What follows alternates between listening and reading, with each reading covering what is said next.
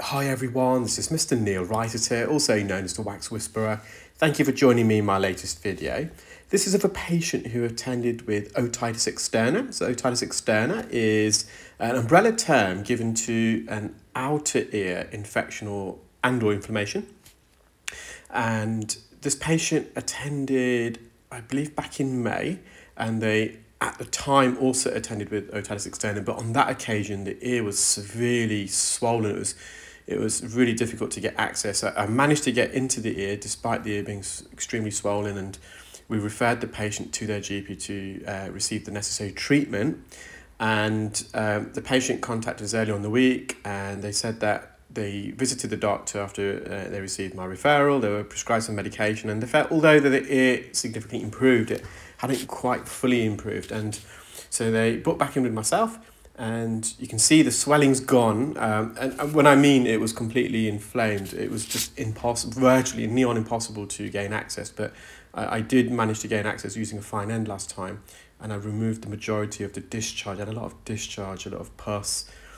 On this occasion, the patient has got what appears to be a fungal infection, and the way you can diagnose a fungal infection is there's two strains of fungal infection. The first one, which is the most common one, I think it's about 70 or 80% of the most common strain of fungal infection, at least in the ear, is Aspergillus Niger. And a hallmark of Aspergillus Niger is either fungal spores. They can be black or white.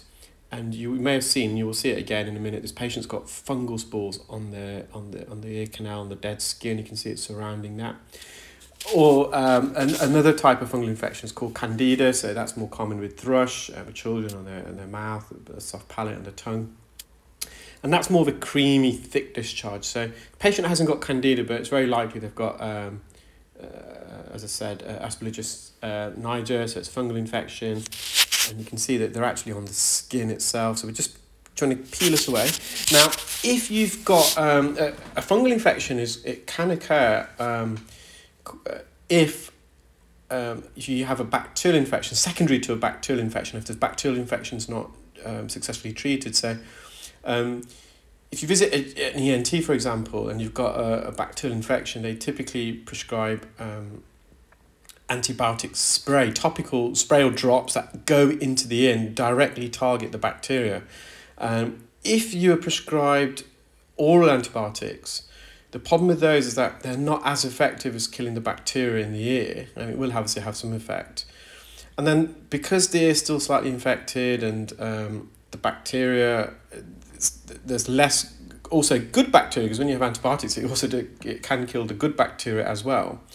It gives an opportunity to the fungal, for the fungus in the ear to, if there is any there, to multiply, because it can outcompete the bacteria in the ear, especially the good bacteria. That's also, obviously, when you have antibiotics, it will also kill the good bacteria, not just the bad ones. And so if a bacterial infection is not successfully treated, there's always opportunity for the fungal infection to take rise, because antibiotics is not going to affect the fungus, you see. But if you've got a bacterial infection, because it's active, that's going to outcompete the fungal infection. So we just made sure in this occasion that when we've written to the GP again, and just advised that they take an ear swab just to confirm whether this is a bacterial infection or a fungal infection. If it is bacterial, to ensure that they have topical treatment. So I don't think they had that last time. And last time it was quite understandable, because the ear canal was so swollen. It would have been very difficult for the patient to instill any drops of spray in the ear. So if it was the case last time that the patient was prescribed with oral antibiotics, I can understand that, because it would have been really, really hard for them to apply topical antibiotics, which is always recommended if possible. Now, the other issue with topical antibiotics is if you've got a perforation of the eardrum, which the patient didn't have last time, but if a patient does have a perforation, many of the topical antibiotic sprays or drops that go directly in the ear are what we call ototoxic. And ototoxic medication, ototoxicity means medication that can cause hearing loss.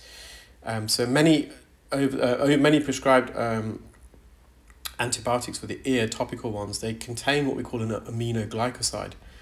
And aminoglycosides, they don't kill bacteria, but they prevent them from multiplying and regrowing. And we're hoping, because the bacteria can't multiply, after its lifespan, it dies because it can't reproduce itself, it can't multiply, and that's the way of killing it.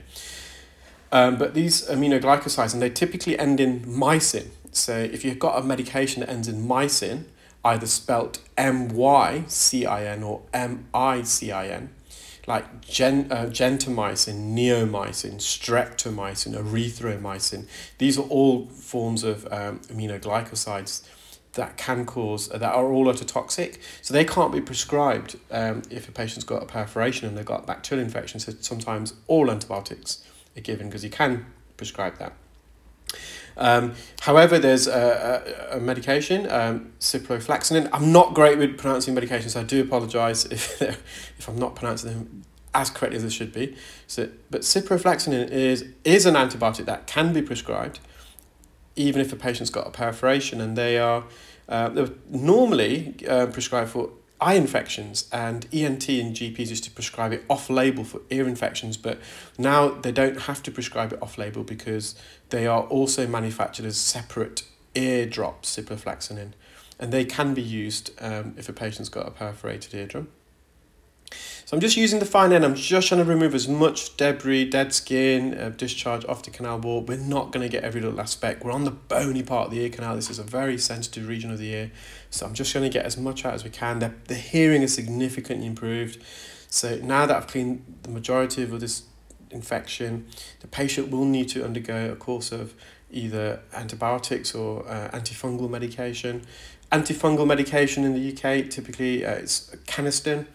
And the thing with fungal infections, they are difficult to completely stamp out. So after, again, we've written on the referral to the GP, we've ensured that if it is a fungal infection, for them to just return after the course, just to make sure it's on top of the fungal infection has fully resolved. And if not, obviously they'll need some additional course of antifungals. Key with fungal infections is to avoid humid, wet environments, avoid water, steam rooms, for example. Anywhere where in the home, for example, if the fungus normally grows in these warm, damp, also can be cold conditions sometimes as well. But the key is to keep the ear dry. And we've informed the patients that they are keen swimmers, so it's advise them just to stay away. Try not to go swimming, even though you can get swim plugs, but because the ear canal's swollen as well and it's slightly infected, you don't really want to put anything in the ear. You want to keep it aerated. And just to avoid swimming in the meantime until this infection is resolved. So I've got the majority of the skin out. You can see the eardrum. Any more, it was getting slightly uncomfortable for the patient because we're on the bony part. I hope you enjoyed that video, guys. Take care of yourselves. Speak soon. And should upload some more just soon.